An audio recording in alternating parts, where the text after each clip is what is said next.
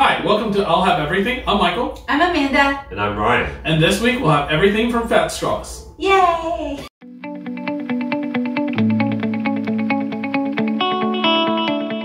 So Fat Straws, generally known for their drinks, but we're going to dive in and have everything food-wise that they have on their menu. They currently are making mochi donuts, which is, or they call them chewy donuts. So we have 10 flavors today to try. So first up, we have the churro. We've got cinnamon sugar on the outside. Nom. Pretty solid. It's very flavorful, sweet. I think it should be a little bit more cinnamony. So next we're eating the Fruity Pebbles, which Ryan told me would be really good. I did. I had it once just because me and my wife went to Fat Straws and then they only had this flavor left. So we were like, okay, we'll try this one. And then we were pleasantly surprised. This is quite good. This tastes just like a Fruity Pebble. It's got a great sweetness to it, great crunch. Love it. I think if you're to do a cereal mochi donut, it should be Cinnamon Toast Crunch because it's a superior cereal. Yes. No, just because Cinnamon Toast Crunch is your favorite cereal doesn't mean it's the best one to put on a donut. Yes, it does. So texture-wise, I feel like the Fruity Pebbles make a better texture than what would the Cinnamon Toast Crunch would be. That's true. Cinnamon Toast Crunch, which is too dry. Hard. Yes, too hard, too dry. But I think I was hyped for it, and the hype did not live up. Okay. Next, we got the passion fruit. Are we gonna eat this icing side down? That's the only way to eat it. Correct way to eat it. Have you not been eating that icing side down? No. No, icing side down is the only way to eat it. You want to hit the flavor. Flavor explosion. This is so good. This is really good. That combination of the tart with the sweet, incredible. That was good. It's so bright. So something I want to talk about real quick is the mochi donut texture. It's so different from your traditional donut. And I think it adds so much to this.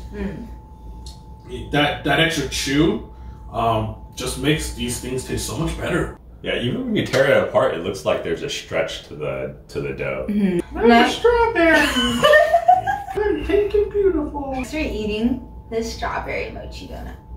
Okay, real talk. It's good. Yeah. It's very strawberry. It's I very hate strawberry. this. No. This tastes so artificial to me. But it tastes like strawberry Pocky strawberry. Yes. Yes. Like That's the also not outside good. dip of yes. Yes. Versus like I feel like when I've had this in the past, it just tastes like sugar. Next up, we have cookies and cream. So it looks like a cream icing. There are crumbles of Oreo on it. It's quite good. Surprisingly not overly sweet for me. No, too sweet. It feels very well balanced. I like it. No. It's good. I love how fine the cookie crumble is. I also love how Amanda's commentary is just no. No. No. No. It's too sweet. No. Next up, we have the matcha. It's okay. So I've had both ways before where I felt like there was no matcha flavor at all. I felt like there was a ton of matcha flavor, which I prefer.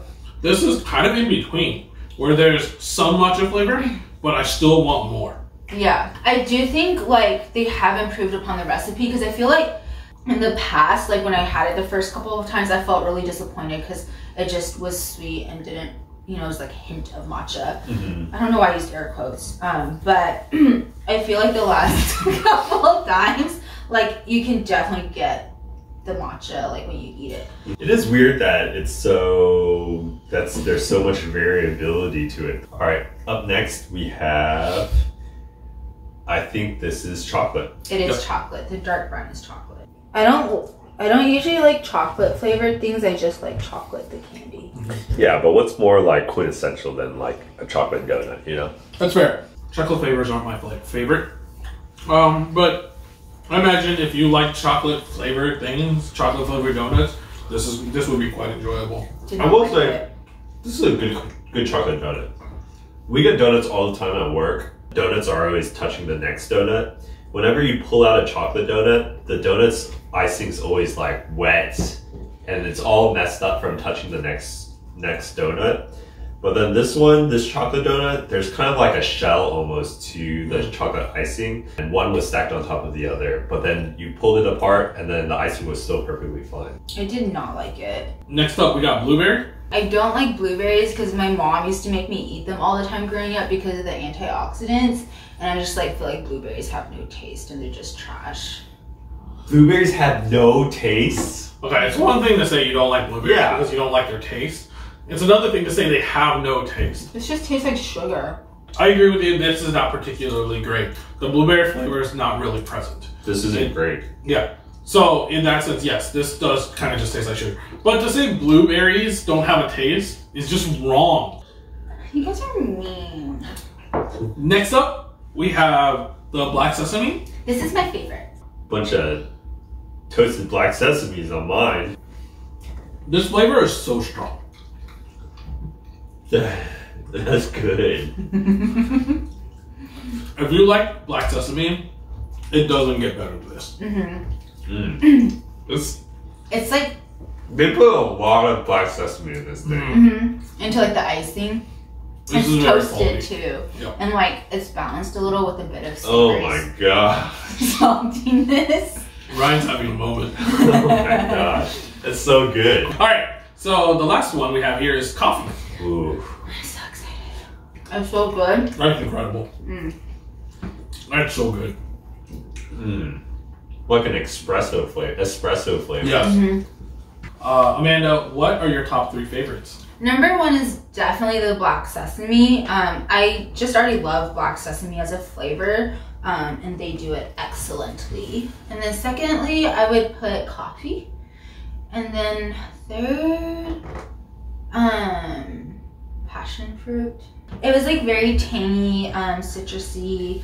I just quite enjoyed it. Ryan, what you got? I'm gonna copycat and go exactly the same. Black sesame, I mean, hands down, that's number 1. If your number 1 is different from that, then you're wrong. And you know how we talked about matcha being like inconsistent, like some days it's really strong, some days it's okay.